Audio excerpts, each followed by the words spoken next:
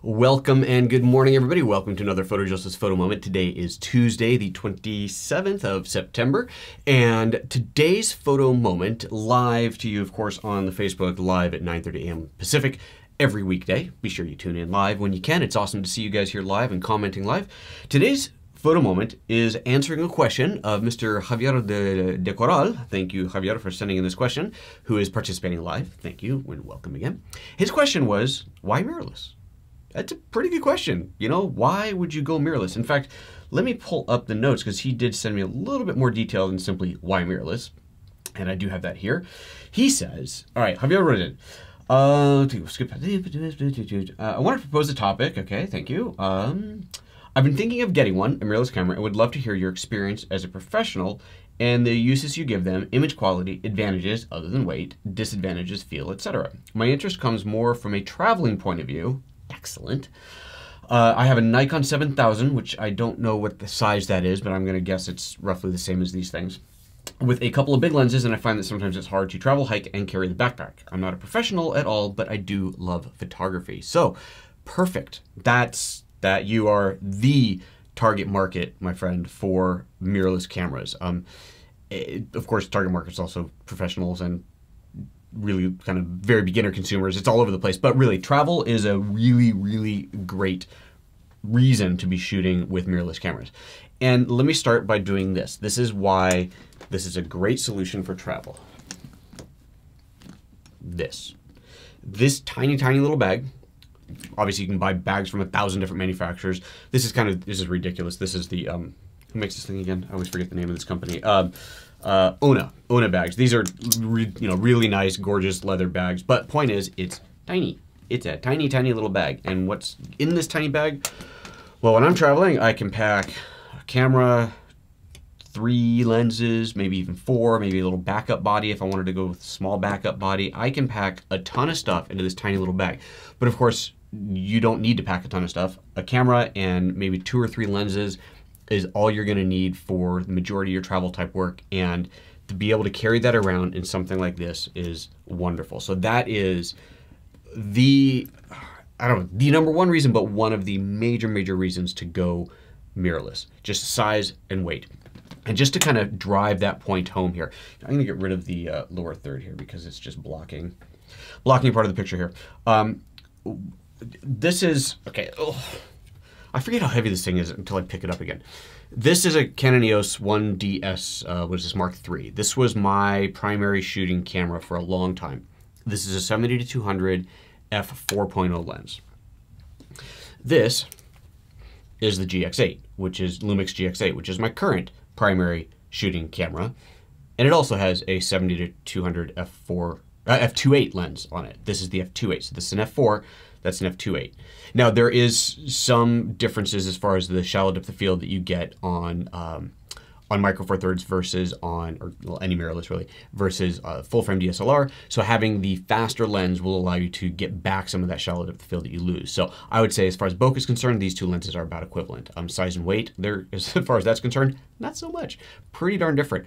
This thing will break your wrist, break your neck. This will be a pain in the neck. You will be spending money on the chiropractor, all of that good stuff with this. This you will not. So let's talk a little bit about history before we get into details on the lenses. Obviously, I used to shoot with this stuff. Still own it all. That's the Canon 5D size body. That's what this is. That's a 5D. This one's a Mark II. That's the 1DS size body. Your Nikon D series would be equivalent of things like this. Your Nikon, or the big Ds with the D4D, whatever the heck, I don't know. The big Nikons, big Canons, all about the same size. When you go to mirrorless, there's a tremendous difference in size and weight. But let's talk about why I went to start. It's actually a really cool story. So I have a friend who has a bit of a camera collector, and I knew he had a Leica S2, the medium format DSLR shaped camera. And if you saw my photo moment yesterday, I was showing some pictures, the sculpture series that I shot with that Leica camera. And the Leica camera came from this friend. I asked if I could borrow this camera for a shoot for the sculpture series. So he shipped it to me, and he also threw in the bag a couple of other cameras because he's a bit of a collector. He said, here, I'm going out of town for a while, play with some of these. And there was a Fuji, I don't remember the model number, X something, I don't know, one of the Fuji mirrorless, of course, interchangeable lens cameras. This was, what did I say yesterday? It's 2012, I think, so it's quite a few years ago, maybe 13. Anyway, beautiful camera, the Fuji, beautiful, beautiful camera. And also in there was an Olympus OMD something or other, the first kind of real mirrorless micro four thirds DSLR type camera. And there were a couple lenses for that. There was one lens on the Fuji, a pretty wide lens, I think a 28mm equivalent or something like that, which really isn't my preferred focal length. At least at the time it wasn't. Now I actually quite like the 30. Anyway. And then the Leica. There might have been something else in there. Anyway, so I shot with the Leica, obviously. I really wanted to play with the Fuji. I was really excited about the Fuji, but I only had the one lens, which is a bit of a bummer. And so I was shooting with that, and obviously shooting with the Leica. And at some point he calls me up and he says, "Hey, have you been shooting with all the gear?" I go, "Yeah, I love it, I love it." He goes, "Well, what do you think of the Olympus?" See, I haven't shot with that. I go, "Look, it's micro four thirds, man. And the sensor's like this big. I mean, come on. I'm a full frame shooter, right? I was an unabashed sensor snob, and I'll tell you the reason for that. It's not just some made up thing. Years and years ago when aperture first came out, so now we're getting a side story to the side story. Years and years ago when aperture first came out, and I was first starting to shoot digital, and this is when I was at Apple. I was working on aperture. I was shooting with a Canon 20D, I think that's the model, and that's an APS-C size sensor. And that was my first foray into real digital, not little point and shoot crappy things, but real digital cameras. And it was great. It was amazing, right? Loved it.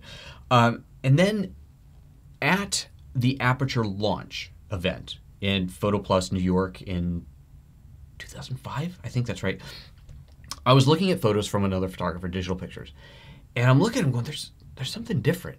What is it about your photos that are different than mine, other than that you're an awesome professional photographer and I'm not? There was something tangible about it that I couldn't quite figure out. And he looks at me and goes, "Full frame." Oh, okay, what's full frame? So I had to figure that out, look into that, research it, understand it. Okay, now I get what full frame is. Immediately I became a sensor snob. I became a full frame sensor snob. My next camera was a 5D, the original 5D, which was full frame, and then moved up to the 1DS, which is obviously full frame as well. Big, huge, heavy cameras, same size sensor as 35mm film, and I got it. That's the look. So when my buddy asked me if I was trying out that Olympus that he had sent, that OMD, I said, "No, man, it's micro four thirds, man. That's tiny. I don't want that tiny little sensor. It's basically a quarter of the size. I mean, come on." And he goes, "Dude, try it out. Trust me. Give it a shot." Fine. So I start playing with it. I fell in love with that camera almost immediately. The focus was lightning fast. The low light performance, while good, maybe not as good as the larger sensors in your kind of low light professional environment. When I was at home with friends over, I remember we were sitting around playing, I don't know, a card game or something, kind of low light, really low light, like candlelight kind of crap. And I pull out my camera and I switch over to black and white mode, and I fired off all these shots, and I'm going, this is perfectly sharp. Yeah, it's noisy, but that's why I put it in black and white. The cheating way to get rid of your noise is to put it in black and white and call it grain. But the image quality was fantastic. This is unbelievable. My Canon isn't focusing this fast in the low light. It's obviously a much bigger, heavier thing. If you're sitting around the dinner table, you pull out one of these things, what do we at a photo shoot? If I'm sitting around the dinner table and I pull this out, I'm gonna snap some pictures. So I really suddenly came to appreciate that. So then I played with it for a bit more, and I really started to enjoy it. And then I decided to buy one. So I got that Olympus OMD, whatever the model was. And I think a lens to start, and then I bought another lens and another lens. And really came to appreciate the micro four thirds. Now at this point I was still shooting Canon. I was still shooting full frame for all my professional work. That micro four thirds was an interesting experiment. And I started taking it on trips, and at some point I did a client shoot. I think it was an event, a party or something like that. And I thought, I'm gonna be walking around this party for hours. I can carry a small bag with a couple of lenses, and by that point I had enough lenses to do the job, or I can carry a much bigger bag with much bigger lenses. And it's a backyard party. It was a big anniversary party or something. I don't want to be there with this big honking gear. I want to have something smaller and lighter. So I shot with that, and I loved all the images that came out of it. The client loved the images. Everybody was happy. So I'm going, okay, image quality wise, this is good enough. And eventually, once I started shooting with it more and more, in some cases I found it to actually be better. And I know that's kind of sacrilegious to say something like that, but I had been noticing that on one of my Canon lenses, one of my preferred lenses, it just seemed lately it was getting soft. And I thought, is there something wrong with the lens? Did I Did I drop the lens? Is it just aging? I don't know what's going on. And I'm looking at it, calling it soft, comparing it to the image I was getting out of the Micro Four Thirds. And eventually I went back to old photos. I went, okay, there's something wrong with my lens. So I'm gonna go back several years to photos I've been shooting with that lens, and they all looked that way. So it wasn't that the lens was getting worse, it was I was becoming more critical of it. And looking at what I was getting out of the Olympus at the time just blew me away. So as I started to expand my lens lineup, a lot of the lenses that I was buying were actually Panasonic lenses. And now this gets into one of the other beautiful things about the Micro Four Thirds specifically. So this is Micro Four Thirds, but mirrorless obviously encompasses more than just this. With the Micro Four Thirds, you can have lenses from different manufacturers. The two biggies are, of course, Olympus and Panasonic. And I'm sponsored by Panasonic. I'm a LUMIX luminary, but that obviously came later. And at this point, I had the Olympus body, and I bought a couple of Panasonic lenses. And I was preferring those lenses. Not that there's anything wrong with the Olympus lenses, just the lenses that I was wanting that had the focal length and the aperture combination that I wanted, I was finding on the LUMIX side. So then I started, it's time to add a second body. Now it's time to really think about this. And do I move over towards the Panasonic side? For the most part, everything's compatible, but you're going to find some things that are going to work better if you've got Olympus and Olympus or Panasonic and Panasonic. So then I went to the GX7. I think that's right. Yeah, Panasonic camera, Lumix camera. And by that point, I'm in. I'm just all in. And as I started, around that time, I started talking to Panasonic, started building the relationship that eventually turned into me being sponsored by them to being a luminary. But in the meantime, I was shooting more and more with this gear and less with this gear. And probably a couple of years ago, I'd say, I made the switch completely. I think the last shoot that I did with these cameras was a ballerina in my studio almost 3 years ago. Yeah, it's coming up in 3 years ago. I think in January it'll be 3 years. And the only reason that I was shooting with this camera at the time was because I could shoot tethered. And I had the client, makeup artist, and somebody else in the room. They all wanted to be able to see the pictures up big, so I was shooting tethered. Well, that was the only reason. Everything else I was shooting with the Micro Four Thirds gear. And obviously I started to expand the gear, started to get more and more lenses. Being sponsored obviously helps with that, getting more and more lenses, more cameras to choose from, and so on. So, okay, so now, other than they were awesome to work with, they're clearly smaller and lighter. What else do I like about them? Well, there's a lot of really interesting advantages that you get working with the tiny Micro Four Thirds or other mirrorless gear, other than the size and weight. One of the things on the Lumix specifically is the technology that is packed into these. One of my annoyances with the big camera manufacturers has long been that these are basically built bare bones cameras with the minimal features, and then you can add other features to it. Like if you want to do time lapse, you got to buy a $150 adapter or something, trigger remote to do time lapse. This does time lapse built in. These cameras do HDR built in. These cameras have Wi-Fi built in. They have so much cool tech built into them, and I'm a total tech geek. And they get better over time. It's kind of like if you're into cars, these days, you can buy any car, and the car that you buy is the car that you will own for the rest of that car's life.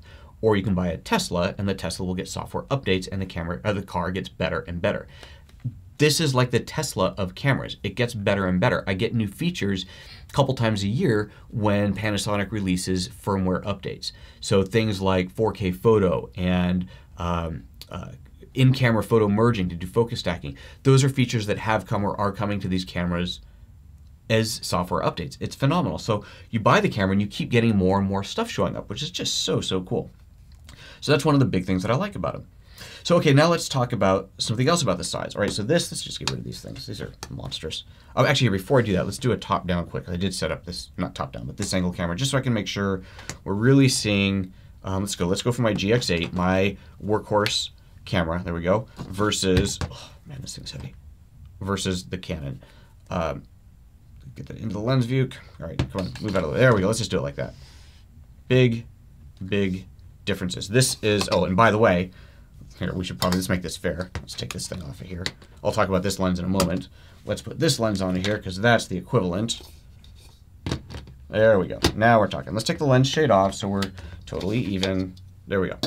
There's your difference in cameras. It's a massive, massive difference. There's no debating this. That is a massive, massive difference. Okay, so there's that. Let's talk let's talk lenses and bodies. This is one of the really cool things about the Micro Four Thirds system, or any mirrorless, I'm going to get rid of these things. I want to get rid of this guy. Oh, good Lord, I'm going to hurt something. Get rid of that guy. Just not blocking the other camera. Nope. Okay, get rid of that. Okay, here we go. So this is, oh, I should have brought my Nocticron in. Anyway, I don't. So this is the 70 to 200 equivalent. So this is a 35 to 100 f2.8, 70 to 200 equivalent camera, lens. Okay. And this obviously can go on this body, but then here's a slightly smaller body, the GX85. This is my current favorite travel camera. Love this guy. And then there's this guy, which is tiny, tiny little, this is the GM5, GM5, LUMIX GM5, teeny tiny little thing. And I can take this tiny little body and put it on this big lens. Now this is kind of silly. It's a little silly maybe, but you can do it. So if I want to take a tiny, tiny little camera body on a trip with me, but I want to bring that one lens, that really nice lens that I love so much, I can do that, and I can give up some of that size. Now the sensor size is exactly the same in these two cameras. There are tons of feature differences between them. There's different processors in these. This actually, being the GX8, has the newest sensor in it, which is actually a higher resolution sensor. It's no longer 16 megapixels and not 20 megapixels. So we get a little more resolution out of it. There's a lot of differences between them, but they are both Micro Four Thirds cameras, and you can use both, any of the lenses on any of these bodies, which is something I just find to be fantastic. So that's a really cool thing about it. Let's see, let's talk about one of the fundamental, I know I'm just bouncing all over the place here, but one of the fundamental differences between them is the electronic viewfinder versus the optical viewfinder. I think this is a really important thing to talk about because it is one of the real fundamental differences here. So let's go back to this view. This camera, maybe it has a battery in it. No, the battery's dead on this. This camera obviously has a mirror. You can see the mirror in there. So that means that when you're looking through the lens, light's coming through the lens, hits the mirror, bounces up, hits the pentaprism, bounces off the pentaprism, and comes out through the viewfinder. Right? That's how that works. All right. This camera is there's no mirror, so the sensor is always exposed. The sensor is always reading the image. And what you're seeing on either the LCD panel in the back or in the viewfinder, and this is an electronic viewfinder, it's called an EVF, or electronic viewfinder, what you're seeing is exactly what the sensor is seeing. Not what's being bounced through a bunch of mirrors, but it's seeing what the sensor is seeing. So you're going to see exactly the photo that you're getting. Now, one of the huge advantages of this, things that I love, is that I can dial in a look on my camera. And this goes for all mirrorless cameras. You can dial in a look on the camera. You can dial in the contrast, the S-curve on the curves. You can dial in an S-curve on there if you want. You know, take the shadows down or up, or highlights up or down, whatever you like. Change the color, saturation, change the sharpness even. Go to black and white.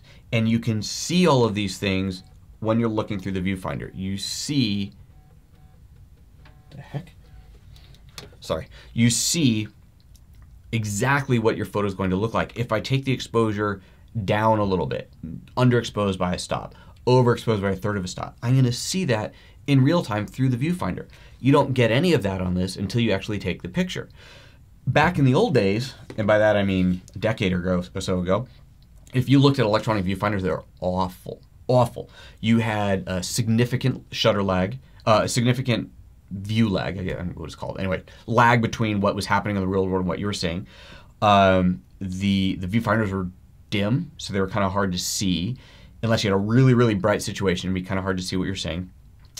Low resolution, so it wouldn't look as sharp. These are all problems that you had looking through old electronic viewfinders. When you compared that to an optical viewfinder, it was like a night and day difference. You're going, oh my God, why would I ever look at electronic? It's so much brighter and easier to see on the optical, yada, yada. But then these got better, significantly better. And now I can do things like I can see more through this viewfinder than I can through this one because I'm seeing an enhanced version of reality. If I want to increase the exposure, I can see that through the viewfinder. I can even preview not only depth of field, but I can also preview shutter blur, motion blur through a slower shutter speed. So if I'm shooting at, let's say, a 30th of a second or 15th of a second, I can actually choose to see that motion blur through the viewfinder on this camera. It's fantastic. It's really, really, really cool. So that's one of the big differences between a mirror camera optical path and a mirrorless camera with a digital or electronic path. So, hey, Sean Robinson, shout out to you, one of my buddies from Panasonic. Thanks for tuning in. And Javier, yeah, the viewfinder thing it's a huge, huge, huge difference. Now, the one area where electronic viewfinders can still be lacking is in really high-speed motion, sports type stuff. These are getting better and better all the time at it. Now, I am not a sports photographer. Occasionally, I'll point the camera at something moving quickly, but I don't shoot that way all the time. If your career is being a sports photographer, you're on the sidelines of the big football game, whatever, then you would need to do some comparison shopping and really decide, is this really the right camera for me? In many cases, I think, you look at the big NFL games, whatever, they're all still shooting gear like this. But as this technology is getting better, it is getting better, it's gotten a lot better, you may find that it works for you. I'll just leave it at that, and from there you need to do your own investigating. But other than that fastest of motion sports game kind of thing, other than that, it's in my opinion better than what you're going to get out of a camera like this.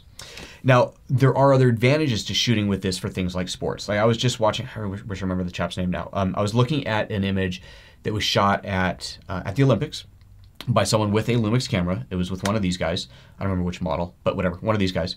And they shot with something called 4K photo mode. Now, 4K photo mode is something that this is a Panasonic LUMIX thing. I don't know if other mirrorless manufacturers have come up with anything equivalent, but 4K photo is shooting 4K video, but at 30 frames per second. That's your video, 30 frames per second. But you're shooting at a high shutter speed so that you can extract a frame from it. And 4K photo is 8 megapixels. So you can get 30 frames per second, 8 megapixels. And that'll allow you to have a much higher opportunity of getting that pristine moment in a sporting event where the differences are the fingers away from the ball or touching the ball or whatever, that tiny little fraction of a time difference. And that 4K photo idea is getting better and better. Panasonic just announced development of the GH5, the next generation highest end camera, and that one's going to have a 6K version of that, which I think is 18 megapixels, something like that. It's huge. It's insane. So it's where the whole sports thing is getting more and more exciting to go with this. Javier, you asked, does it feel natural? I always prefer shooting through the viewfinder. You're talking about looking through here. There's an adjustment. There absolutely is an adjustment period because you are used to looking through this viewfinder at this optical view, but once you get used to it, there's no going back. That's what I would say about that. The amount of information you can get, I can see a live histogram through this viewfinder while I'm looking at the image. And I mean, put my eye up to the viewfinder. This viewfinder it's the exact same data that I'm going to see on the back of the screen here. I can see the exact same thing between here and here. How do I want to look? Do I want to put my eye up to it straight? Do I want to put my eye down at an angle like this? And the GX8 is the only one that does this. I love this feature. Or do I want to have the LCD panel flat on the back? Do I want to have it turned out? Do I want to have it turned up so I can go down like this? Do I want to have it up above so I can go above my head? Lots of different ways. Lots of different ways. Sean's telling me that the GH5 is going to do 4K photo at 60 frames per second. So 8 megapixel stills at 60 frames per second. That's insane. Insane. So very, very cool. Yes, so that's the viewfinder thing. The extra information you get out of it is phenomenal. Okay. Whew, man, I'm really all over the place here. I wanted to show, I was talking about lenses and how you can get lenses from different manufacturers. This is specifically to the Micro Four Thirds mount. One of my favorite lenses is, where'd it go? Oh, right here. This is not a Lumix lens. This is made by a Chinese company called Zhongyi, and it's called the Speedmaster. And this is a 25 millimeter, so a 50 millimeter equivalent, f/0.95. f/0.95. The shallow depth this is insanely shallow depth of field on this thing, which means great low light gathering capability, and it means incredible bokeh when that's what you're looking for. Now, that is a 50 millimeter f/0.95 Micro Four Thirds lens. This, by the way, is a completely manual lens, manual focus, manual aperture ring, and you know what? I love it. I love it. All right, anyway, so there's that. This is the 50 millimeter f1.2 Canon lens. I'm just gonna leave that right there. Get this stuff out of the way so you can see it. 50 millimeter f1.2, 50mm f.95, 0.95. Look at that. That's a huge difference in size and weight. It's insane. This used to be my favorite lens. It is an amazing lens. It's absolutely gorgeous, but it also weighs a ton. This does not. This is a fantastic, tiny little, very lightweight, very portable, very easy to take with you lens. So my travel combination is going to be, and this is what I take when I hit the road now. GX85, beautiful, beautiful camera. This is the one that I did the video in New Orleans on for Panasonic. That when I went on that shoot, that was the first time I had ever seen this camera. You know, I got it a couple days before I left for that gig and had to send it back. Very depressing. Finally got one once they started shipping. Absolutely love it. This is by far my favorite camera. I've shot weddings with this camera. I'm not a wedding shooter, but I've shot a wedding with this camera. This is, one of the big things on this is it has no anti-aliasing filter, so the images are even sharper. It does mean you might get moire. That's what the anti-aliasing gains you, is that moire killer. But for me, it's worth it to get the sharpness, and I don't worry about the moire. It's fabulous. So this, with the Zhongyi 50mm equivalent 0.95 lens, this is a Leica. So let's take that off so you're seeing the actual size of the lens. This is a Leica LUMIX. This is Panasonic LUMIX Leica branded lens. This is a 15mm f1.7, so that's a 30mm equivalent. So there's your 30, a 30, a 50, and then if I'm trying to go really light, I will take, let's see, one of these two lenses, or maybe both, because you know what, frankly, they're tiny. So these two lenses here. This one, these are not your sharpest, best lenses in the lineup, but they're tiny. This is a 42.5mm f1.7. So it's an f1.7 portrait lens. You see that little guy there, so the 85mm equivalent. And this is a zoom. This is a 70-200 f4-5.6, so it's quite slow, but look at how tiny that is. And when it expands out, you know, it grows up a little bit. But this is a really nice, if I don't really expect to need a telephoto, but I don't want to be without one, this is a great lens to take. This will quite literally fit in your pocket. It's a tiny, tiny little thing. So my lineup for hitting the road would be something like that right there. Get those guys out of the way. Let's get this thing out of the way, get that out of the way. And all of this is clearly going to fit with room to spare in this guy right there. That's a beautiful thing. Let's move that in a little bit. Get that back in frame. There we go. Look at that lineup. Look at that. Beautiful lineup there. There you go. That's all you need. That's your gear. Leave this thing at home. Crazy. Madness. So there you go. That is my why mirrorless.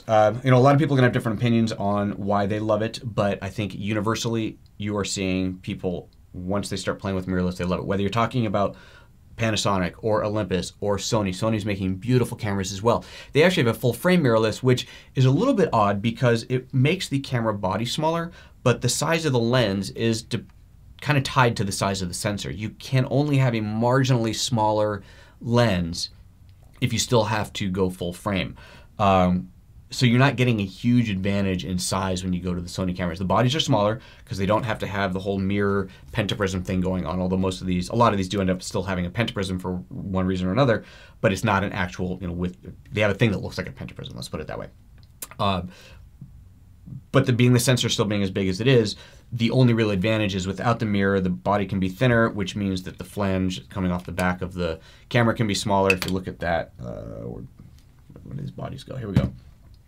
If you look at the difference of how much the shell, what do you call this thing? The flange sticks out into the body, it's significantly more on this one than it is on this one. All of those low profile things you gain by going mirrorless, but the overall lens size is not going to be as small as it will be on the Micro Four Thirds. And then you got the Fuji lineup, which is beautiful, beautiful. They make some really, really nice cameras, really nice glass, and that is somewhere in between the size of this Micro Four Thirds gear and the full frame size Sony gear.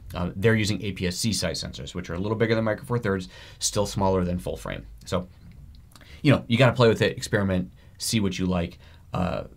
I fell in love with this system and have been using it for years now. The Fuji stuff is beautiful. I know a lot of photographers who absolutely love their Fuji gear. I know a lot of photographers who absolutely love their Sony gear. So not knocking any of them. The only people to knock these days are these guys and Nikon because they are just not keeping up. They aren't doing anything interesting in this space, and frankly, that's sad because they're great companies with great legacy and great history to them, but where's the new tech? Where's the love? We're seeing it from these manufacturers, not from these. So anyway, that's that. That's my why mirrorless. That's a big, long why mirrorless rant, but hopefully that is interesting to you. Now, if you want to get your hands on some of these, hey, I'm gonna do a quick little pitch here. Don't forget, I do have this tour coming up, this Oaxacan Light photography tour / workshop coming up in January of next year, January 14th to 22nd. We're in Oaxaca, Mexico. It is a cultural tourism tour / photography workshop. I will, needless to say, be bringing all of my fun Lumix gear. So if anyone wants to play with that while we're in Mexico, you can absolutely do it. I have no problem loaning my gear out, let people have a go with it. Hello, Scott. Welcome to the show. I think this is it's going to be a lot of fun. If you're interested in this, head over to photojoseph.com/workshops and you can learn more about that and obviously sign up for it. Scott, you say what I see in the new Canon M5. So the Canon M5 is a mirrorless camera. Canon does not seem to be taking this thing very seriously, and it's what is it, full frame or it's APS-C size, and it uses the original lenses, right? And I think they've come out with a couple of new lenses for it, but it's lacking the tech, it's lacking the interest. It is still oversized, overpriced, and just not a fun camera. It is not this. And it's like they came out with one camera just to say, look, we have mirrorless. Come on, guys, let's get serious about this. How many different APS-C, Scott says? Okay, so it's smaller. It's the same as the smaller Canon bodies, and same as the Fuji. If you're going to take this seriously, take it seriously. Let's see some love. Let's see a lineup like this, and then maybe people will take it seriously. But honestly, I think it's just the only reason that camera exists in my mind is they can have a bullet point and say, look, we do mirrorless. It's not really. It's not. It's not this. So that. It's definitely not that. Get rid of that. It's not this. So that's it. Thanks a lot, everybody, for tuning in. I appreciate everybody who watched live. Super cool, super fun. If you missed any of this, it'll be on the rebroadcast in just a few minutes as soon as Facebook is done with it. And of course, the easiest way to find all of these, if you want to go back through the archives, we started putting everything over on YouTube. So if you go to my YouTube page, the easiest way is just go photojoseph.com/moments. That'll redirect you to the YouTube playlist, and you'll see all the videos there. We're up to 60 something of these now, or maybe 70. It's getting up there. I'll have to figure out something fun for 100th one. And that's that. Yeah. 9:30 a.m. live every weekday here on Facebook at facebook.com/photojoseph. If you missed any of it, photojoseph.com/moments, and you'll find them all. That's it, guys. Take care. I'll see you next time. Bye-bye.